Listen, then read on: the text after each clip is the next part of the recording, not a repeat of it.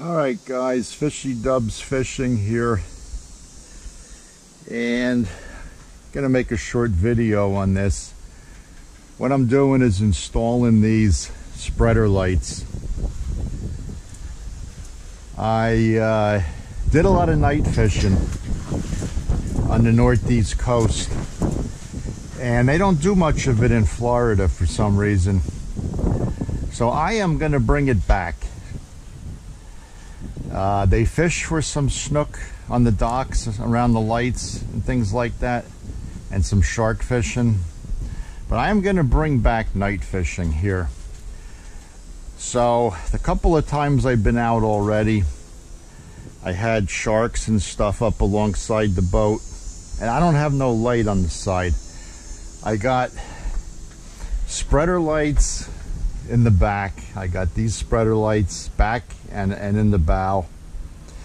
So these are going to light up the side. Okay, so this is the bracket. I drilled the hole here. Like I said, I chamfered it so it doesn't crack. Same thing with the hole for the wire. So now I have a plate, a fish plate up here behind it, because with these lights, you know, they might have a tendency to bounce a little bit, and I don't want to crack the hard top. So I put a fish plate, there's a washer, then I have an elastic stop nut on top of it.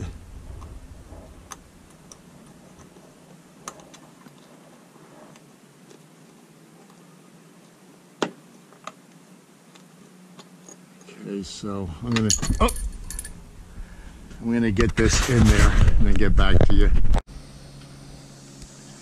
Okay, so these spreader lights are a pretty good quality.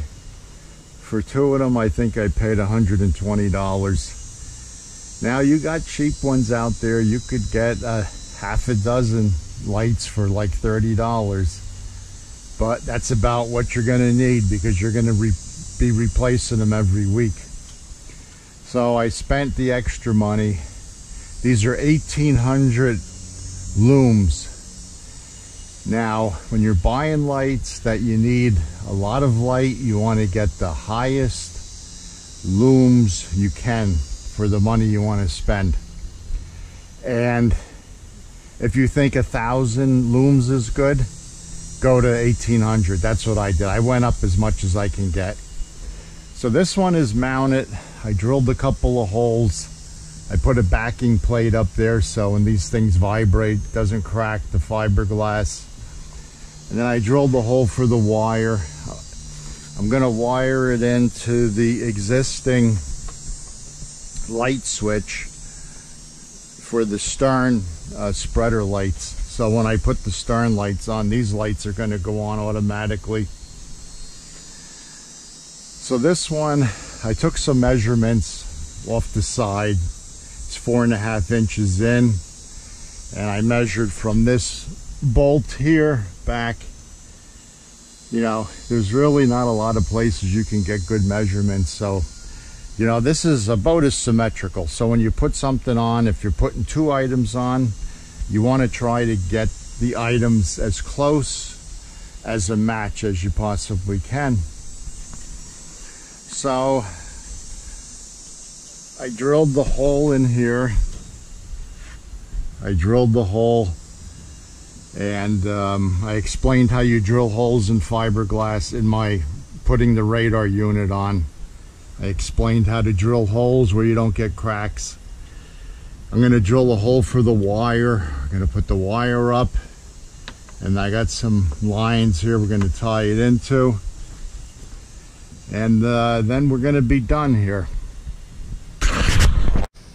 Okay, so I got the bracket in there snug. It's not real tight yet because I still want to get my location for the light. So get it up on the bracket, put the bolt through, then you have a nut to tighten it up. We're gonna have it angled something like this. So let me get it tightened up. I'll get back to you. Okay, so we got this one tight, and I'm gonna pitch it down. Now this one here, I need it for this bait table. At night when I'm cutting bait, I can't see over here on this side. So that's another reason why I put this up. And that's it. They're all wired in. Like I said, when I put the lights, the spreader lights on for the back of the boat, these will come on with it. It'll light the whole back of the boat up for night fishing. You know, this way when I get the fish up to the side of the boat, I can see enough to gaff them. And like I said, I really done a lot of chunking, night chunking in New Jersey, and these big redfish, I do believe you could get them at night on chunks, and I'm gonna set up and chunk and see if that's true.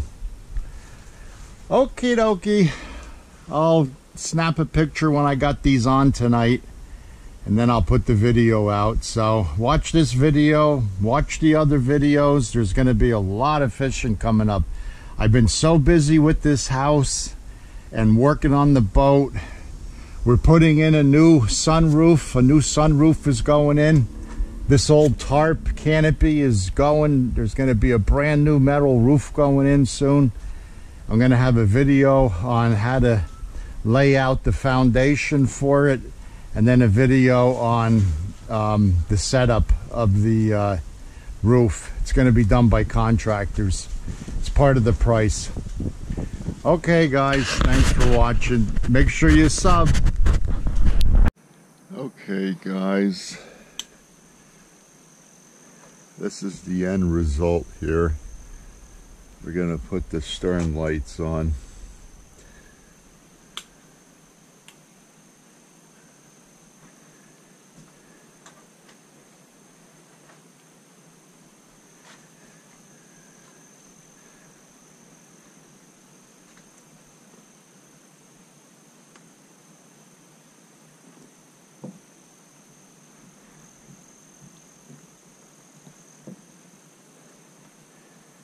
That looks good right there. I got light on my table. I got light off to the side.